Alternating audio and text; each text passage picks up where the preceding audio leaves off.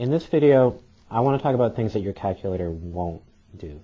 Now, the calculator does a lot of things, but there are things that they won't do that I get asked about a lot.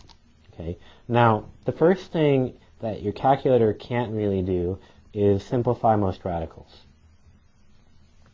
And what I mean by that is simplify expressions like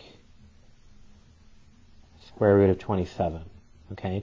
Now, it can evaluate square roots, but when it evaluates square roots, you're going to get a decimal approximation. If you just want to evaluate the square root and get a decimal approximation, that's fine.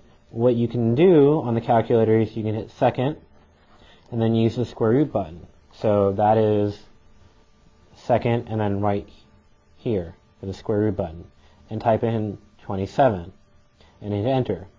But it is going to give you a decimal approximation. It's not going to give you the simplified radical that you're looking for. And the truth of the matter is there isn't really a way to do that on this particular calculator. Now, if you want a calculator that does simplify radicals, so for example, in this case, 27 would simplify down to 3 square root of 3, you can use a TI 30XS. Ironically enough, the names are really similar, but they're completely different calculators.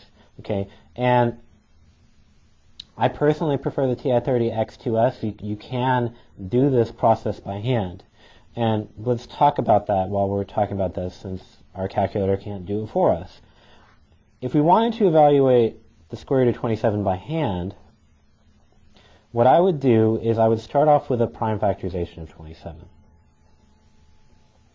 Okay, so I'm just basically looking for something that goes into 27, like 3. That's going to give me 3 and 9.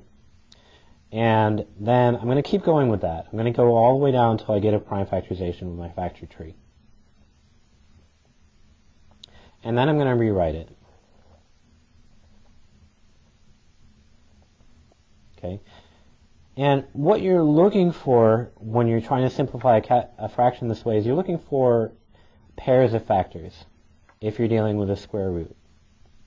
So in this case, I'm looking for a pair of 3s. And for every pair of factors, you can take one of those factors out. The other one's going to go away. So this pair of 3s is going to come out of my square root, and it's going to become 1 3 on the outside. And I'm going to have that 3 left on the inside, and that's going to be my answer. Unfortunately, your calculator can't do this. You're going to have, the only thing your calculator can really help you do here is help you find factors of the numbers that you're dealing with. The second thing that I get asked for is how do you do variables in your calculator? As far as I know, there isn't a calculator that costs less than about $100 to $150 that can deal with variables.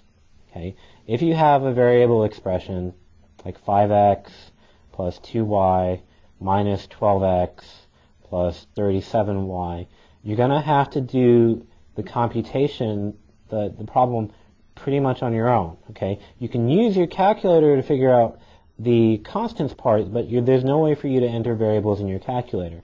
And if you see like letters on your calculator, those usually represent predefined values. So if you really, really want to have a calculator that does this, I would recommend the TI-99. There are also computer programs that will do this, but if you're in like a regular math class at a college, they're not going to let you use one of those calculators or one of those programs.